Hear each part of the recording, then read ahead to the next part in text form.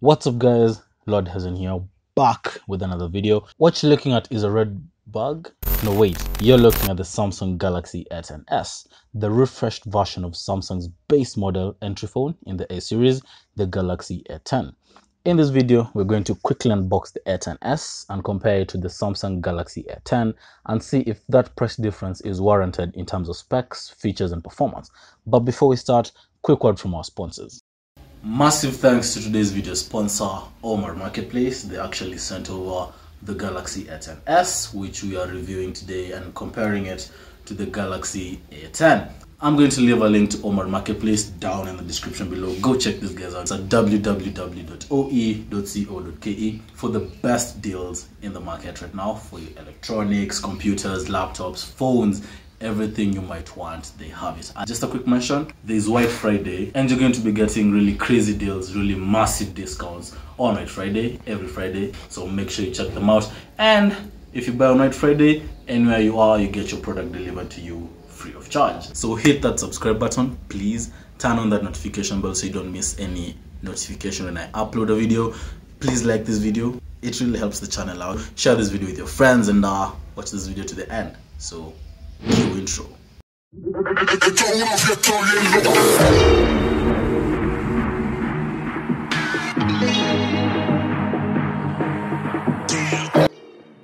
First up, let's start with unboxing.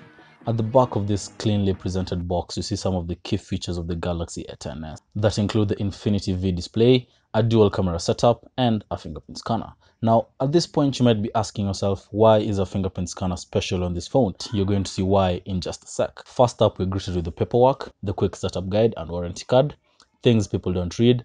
Next is the phone itself, which we will unwrap, turn on, and put it to the side to boot up. Next, we have the micro USB cable, a standard power brick to charge up the phone, and finally, a pair of headphones.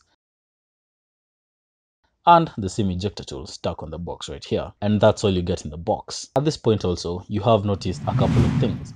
One, no USB Type-C here. And two, no fast charging capability on here. And for the price, that's okay. Now, what you're looking on here on the Galaxy A10s is a 6.2-inch 720p IPS LCD screen, a gigantic 4000 mAh battery, a MediaTek Helio P22 processor backed up by either 2 or 3 gigs of RAM depending on the variant you choose, and all that comes with 32 gigs of internal storage, a 13 megapixel primary camera with a 2 megapixel depth sensor, and an 8 megapixel front facing selfie camera. And just for the sake of detail, the phone does have a plastic body, and we have the black version of the phone. Now enter this guy, the Samsung Galaxy A10. Just a quick brush over history. Samsung introduced the Galaxy A lineup, and to succeed that lineup, they brought along the AS series. So you have the A10s, the A20s, and so forth. Now, having both phones side by side is pretty hard to tell which phone is which since they all look so identical. Here is the A10 cover fitting perfectly on the A10s, missing ever so slightly on the camera cutout and the speaker cutout since it has a bottom firing speaker.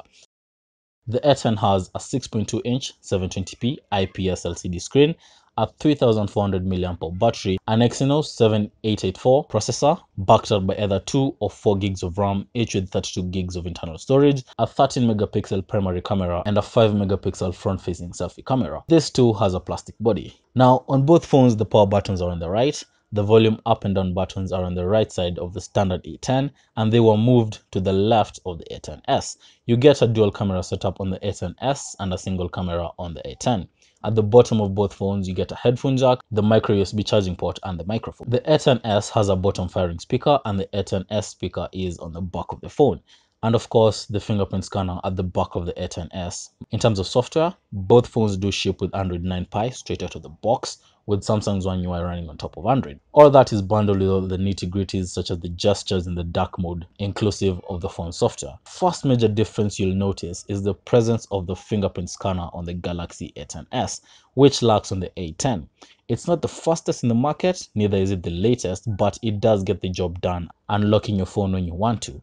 It does take a second to register your finger and then unlock your phone. However, with the screen on, it does unlock a bit faster.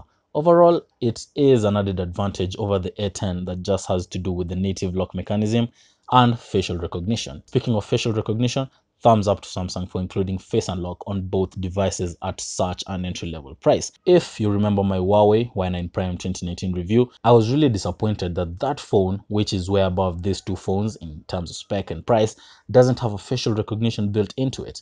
Props to Samsung for that. Facial recognition on both devices is also pretty fast. Fast to set up and fast to unlock, although it's a two-step process. Now for the speakers.